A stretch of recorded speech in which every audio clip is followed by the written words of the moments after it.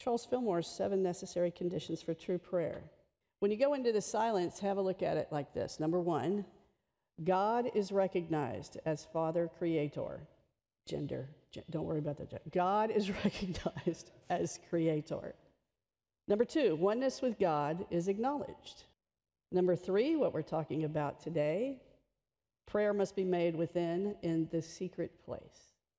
Number 4, the door must be closed on all thoughts and interests of the outer world. Number 5, the one who prays must believe that he or she has received. Number 6, the kingdom of God must be desired above all things and sought first. I wonder if that one should be number 1. And number 7, the mind must let go of every unforgiving thought.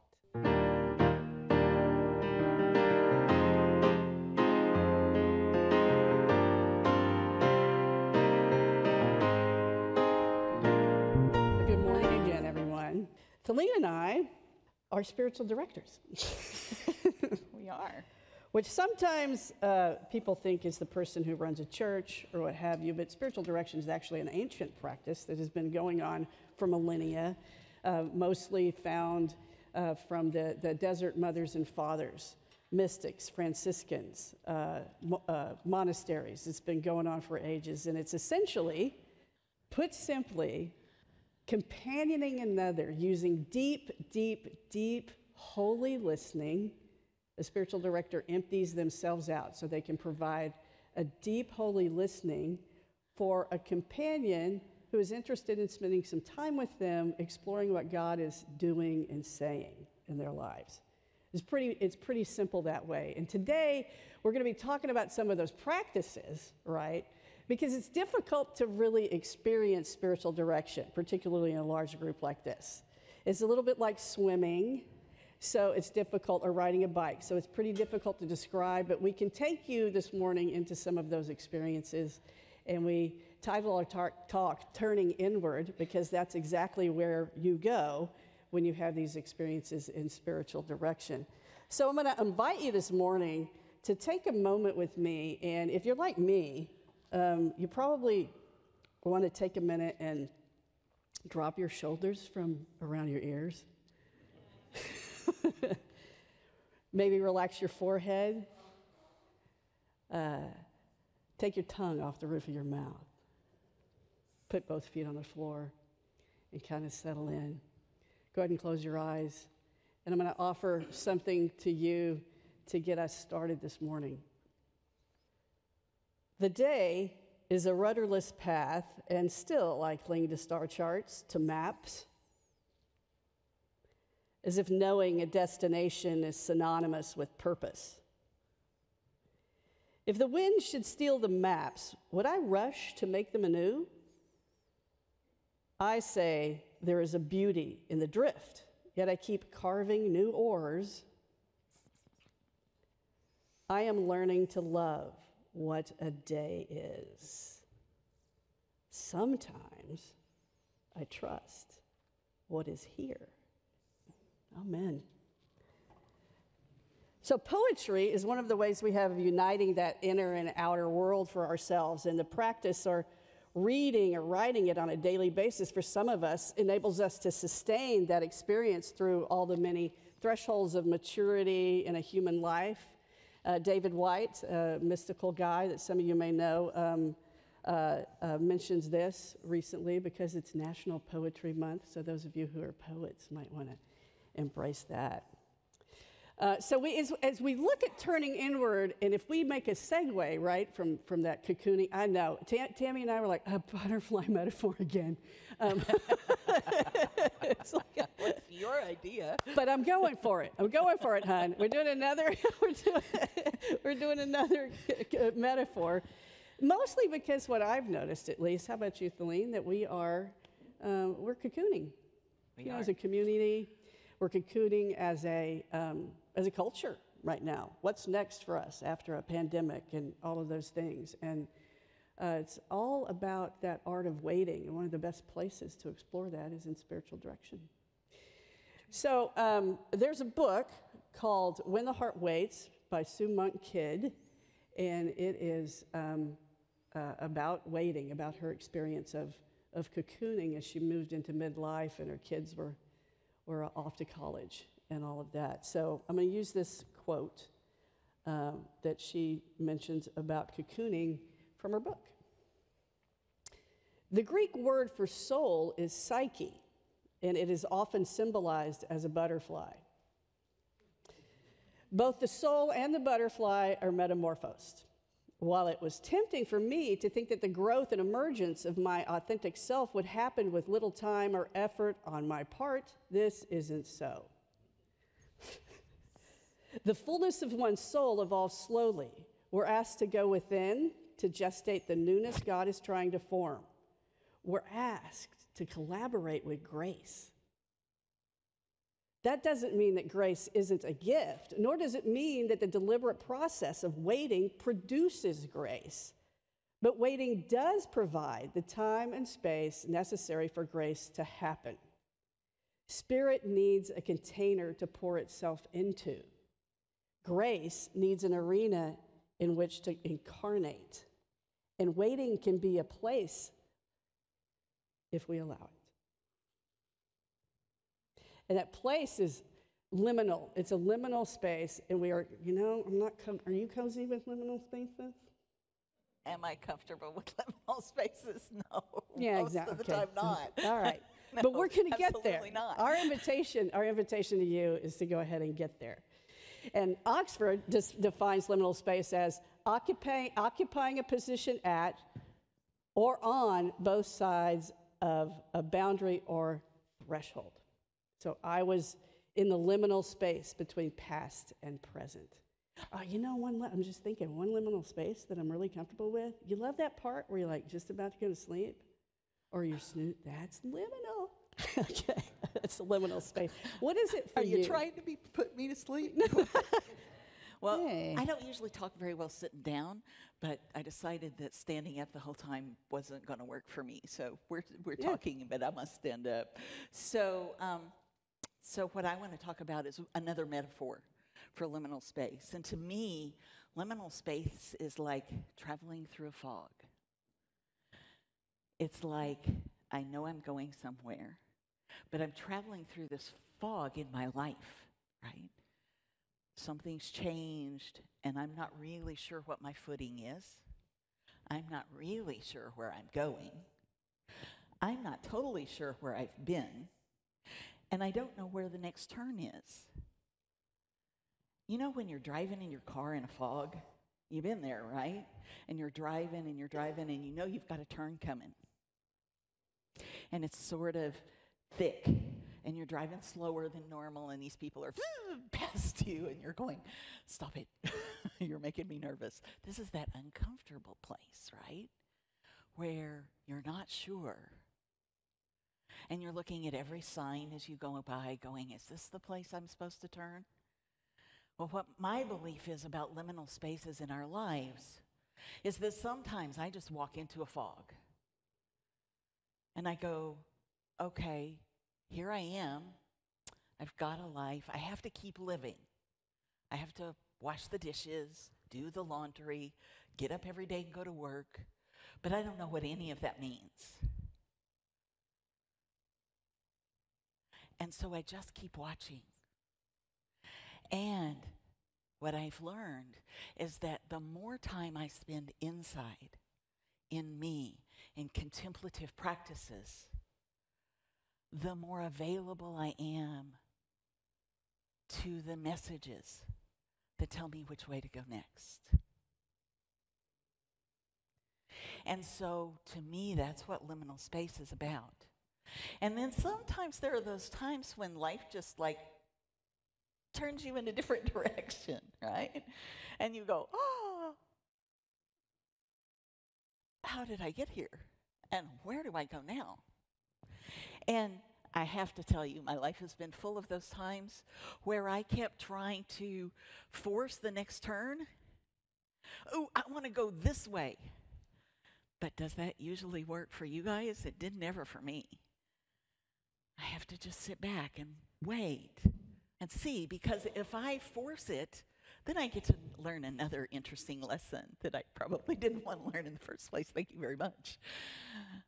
But if I just sit back and listen inside, I get way better answers. Or sometimes what I want to do, and I know this has been a few people's experience here in this church, is I want to turn around and go back where I was. Thank you. Thanks for this new turn, this adventure. It was really fun, but I want to go back where I was. I like that better.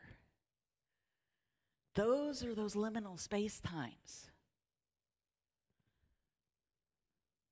That's my definition of liminal space. So, I look Joni? at it, I look at it more like a trapeze. But so for let's just say recently for me. So I graduated from, yes, I'm proud of it. I graduated seminary 11 months ago, and and I remember someone asking me. This is what younger people ask you. So what are you going to do next? And I said, I'm going to catch up on Netflix series. I'm gonna tend to my garden. I'm gonna rearrange all my aquariums. They're tiny. They're not big, so that doesn't take a lot of work. But and sit. This was the important thing that I noticed that was important for me to do alongside my spiritual director, and marinate in what goes on next. Before I made some sort of important decision, like I was 30 years old again, and I was moving into some sort of career. I wanted to kind of sit back and see where Spirit was going to lead me. And that was 11 months ago. Still not sure. still not exactly sure. I have some goals. Tammy and I have some big audacious financial goals. We have a goal to catch up on Mrs. Maisel this week because we don't have anything else to do, finally, all week long, maybe. We have those sorts of goals. But that liminal space that space for me has been comfortable. I mean, that's been comfortable. I don't have a lot to do, and that's okay. So liminal spaces are not always uncozy, of course. But when we're looking at it like the metaphor I use with the trapeze, where we are really in that state of perhaps fear. And if you're afraid of heights, this metaphor is not exactly very handy-dandy, of being in between the bars on that trapeze. You've let go of one thing, and you've not yet caught a hold of the other bar. And it's what Ellen Davenport calls hell in the hallway in her book, if you're familiar with that. But we may have some in the bookstore. I didn't say I was going to mention it, so I don't know if we have any. But that's what that's like. But it's not static. It's never static to sit in waiting. That opportunity, my word, I know Rick said, don't tell anybody what your word is for the year. So don't have Rick watch this message later. But in meditation, my word I got this year was quiet. Quiet, which is really weird for me, but in fact, I wasn't sure if what God was telling me was to be quiet so I could get the word, or if the word was quiet. So I just took the word. I took the word. And it's in that quiet, in that waiting. Again, Sue Monk Kidd tells us the life of Spirit is never static. The life of Spirit is never static. We're born on one level, only to find some new struggle toward wholeness gestating within. That's the sacred intent of life, of God, to move us continuously toward growth and toward recovering all that is lost and orphaned within us and restoring the divine image imprinted on our soul. And rarely do significant shifts come without a sense of our being lost in dark woods, or in what T.S. Eliot called the vacant interstellar spaces. There is a self within each of us aching to be born, said theologian Alan Jones. And when this aching breaks into our lives, whether through a midlife struggle or some other crisis, we must somehow find the courage to say yes. Yes to this more real, more Christ-like self struggling to be born in that cocoon.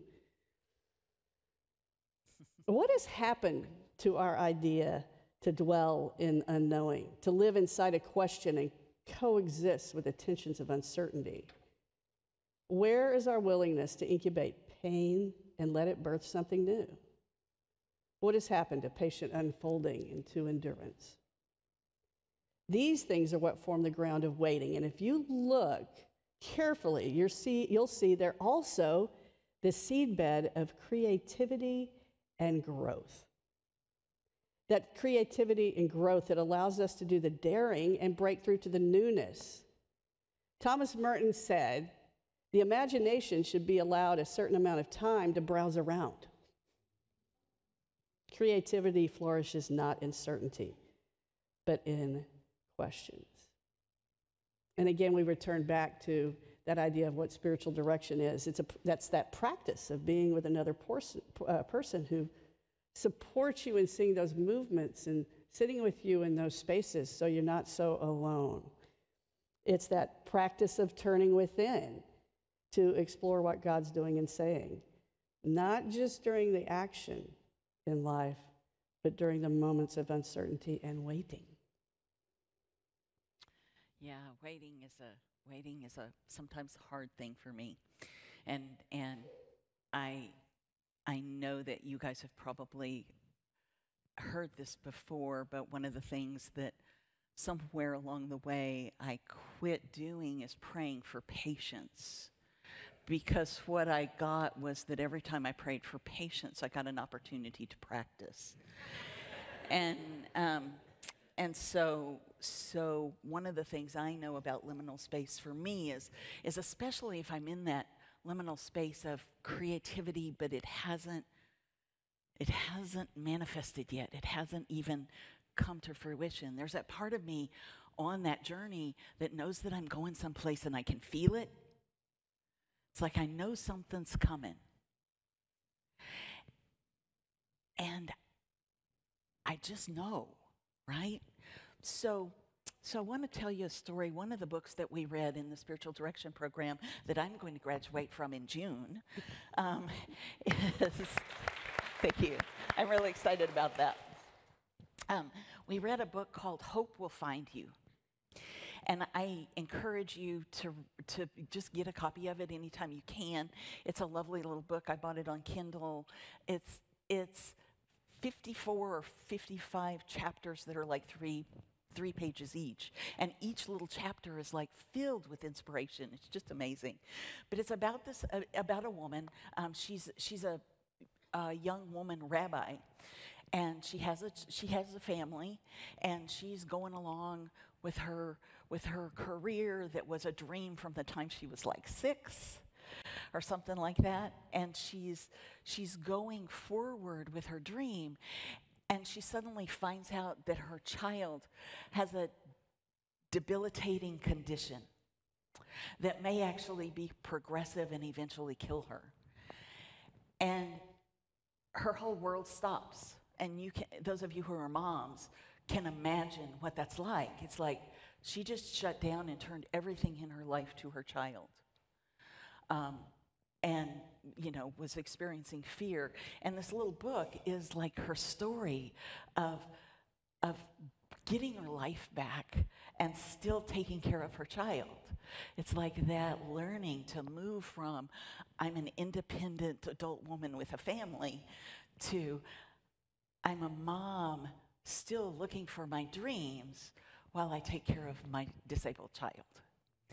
And so it's a really sweet, sweet story. And she had gone along for years, I think. I can't remember exactly during what age her child was at this time.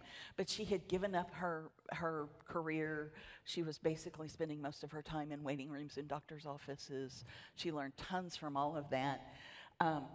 But she was with a friend who looked at her and said, "Do you miss it?"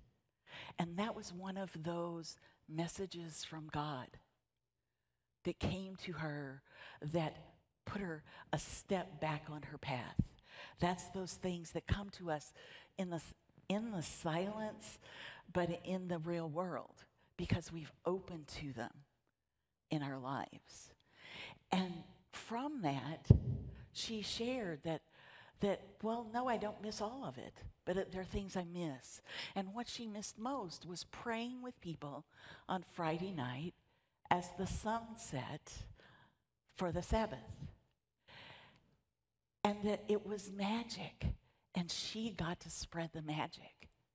And in that, she got that little piece of inspiration that took her. She had been driving past this church, just regular church, that was open to Jewish people having services in it or something. And she decided to stop and talk to the minister and set up a thing, and actually started doing Sabbath services. And they created a group where she could share and rekindle part of her dream. And so it was really wonderful.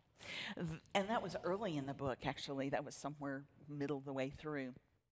And one of the things she said was, I unlocked doors I never knew would open. So just consider the doors that you wondered might not ever open. Later on in the book, her daughter was old enough to begin her studies for her bar mitzvah. And I know I don't pronounce that right, but oh well. Is it a bat mitzvah for a girl? Yeah, for girls. And Noah is her daughter's name, and the woman that wrote the book's name is Naomi Levi. And Noah was ready to start studying, but Naomi was scared to start teaching her because of her disabilities. And she has some disabilities with reading and different things like that. And she was just, Mom was nervous about it. And here are Noah's words. If you don't feel happy, just wait, because you're going to be very happy soon. Just wait, because your life is going to be bigger and more filled with joy. Someone will always be with you, even though the world may change and so many things may happen. You will always have God with you no matter what. Maybe God is telling us that if you don't like your life, if you'll really try to enjoy life, you'll find hope. No, hope will find you. Sometimes I feel sad and start crying for no reason. I think God is saying that someday I will find a way to be happy again. I just feel when I look at people who don't have disabilities, who are really put together, I feel sad that I'm not that person. But then I realize that I'm special in my own way. No one else can compare to me. I have a life that no one else can ever have because I'm my own person and I live my own life. After hearing that, Naomi's friend Toba said, Noah's more capable than you know. Start teaching her and you'll see. The bald angel said, she's something special. Noah said, hope will find you. I gasped. These are Naomi's words. I gasped when Noah said, hope will find you. I'd been trying to hold on to hope for so long, to grasp at every little sign of improvement, of good news, like it was the happy ending of this long wait. Anybody ever felt that way? I'd spent so much time searching for hope, but my child was telling me I didn't need to push so hard or hang on so desperately. Noah was telling me to relax and let hope in, like a kind of grace. Hope will find you.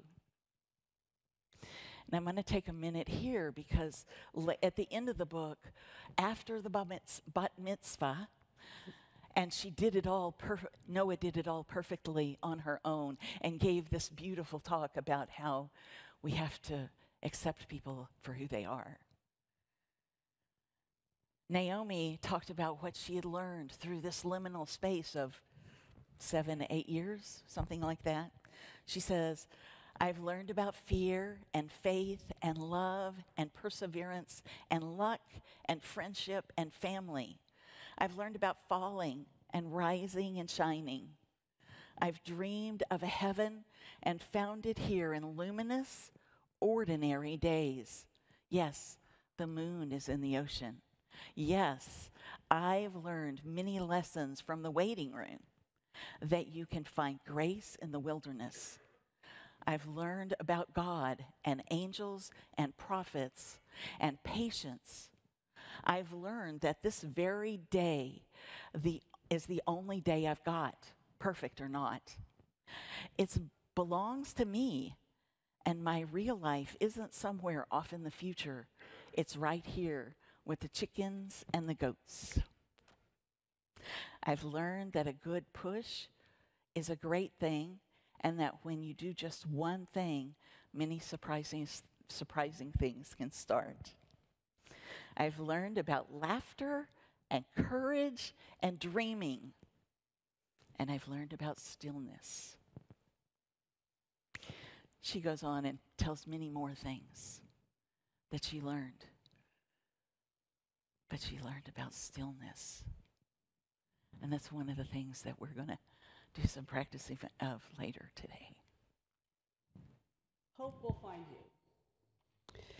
So I'm going to invite you to enter into something that we spiritual directors actually are here to hold you accountable for. And that is your own practices. The practices that we saw. What did you say the other day? That Unity people actually, we talk about being in the silence, but we can do it for about 90 seconds. I mean, statistically, that's about what we can do. I'm going to invite you to do that, to allow you to settle in on what has resonated for you or marinated for you, to consider how hope has found you or will find you, where you are in this liminal space right now. We'll do that for a minute before we move on.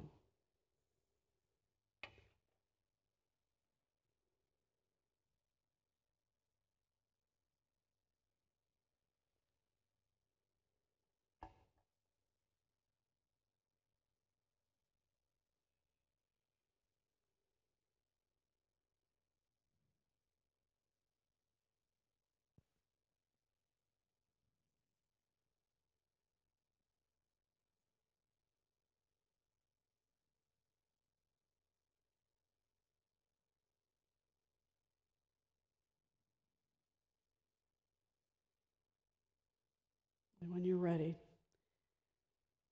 come on back to the room. One of the practices that I want to include today in terms of, and Thelene will go into more of these, but I wanted to include this particular practice today because first it resonated with me, second it's Charles Fillmore, and third we're in a Unity church. So I do want to share with you, and I hadn't seen this until I'd done a little research on Charles Fillmore's 7 necessary conditions for true prayer. I may be giving myself away. Everybody else in the room may have seen these. I had never seen them before you shared them with me. So first, when you go into the silence, have a look at it like this. Number 1, God is recognized as Father Creator. Gender, don't worry about that. God is recognized as Creator. Number 2, oneness with God is acknowledged. Number 3, what we're talking about today, prayer must be made within in the secret place. Number 4, the door must be closed on all thoughts and interests of the outer world. Number 5, the one who prays must believe that he or she has received. Number 6, the kingdom of God must be desired above all things and sought first. I wonder if that one should be number 1. And number 7, the mind must let go of every unforgiving thought. Aren't those awesome? Aren't those awesome? I just love that. I'm sure I've heard them before, but because they sound so familiar, but I don't remember that I heard them in those ways. So one of the things we want to talk about is practices. And so how many of you guys meditate on a regular basis? Yay, good for you. Awesome. So that's a great practice. Prayer, I'm a prayer chaplain here at the church. Prayer is a great contemplative practice. A lot of these are practices that we teach and we use and we invite people into in spiritual direction. Some of the others that you may not think are contemplative practices are walks in nature, art, singing, laughter. In fact, I had a teacher once that said, laughter is a sign that God is present. In fact, we did a thing in our class about laughter yoga. It was great fun. There are all kinds of breath work that you can do. Just call out if you have something that hasn't been mentioned. Yoga. Journaling. Dance. Yes, gardening. Gardening. Okay, that's not one of mine. Thank you very much. That's pretty Let's just work it. Yeah. Running. Yes. Music, any kind of music. Swimming. Wow. I had never thought of that one. That's great. Yep. Exactly. Anything you do mindfully. I have a friend who does these little color bead art things, and that's her contemplative practice. There are just all kinds of things. Anything that takes you into that place where you commune with God inside of yourself, where you're aware. Those are contemplative practices. And so, we're going to bring our little talk to a close here. The first thing that we're going to do is we're going to do some affirmations, because affirmations are also a great practice. Who does affirmations and denials as a spiritual practice? There you go.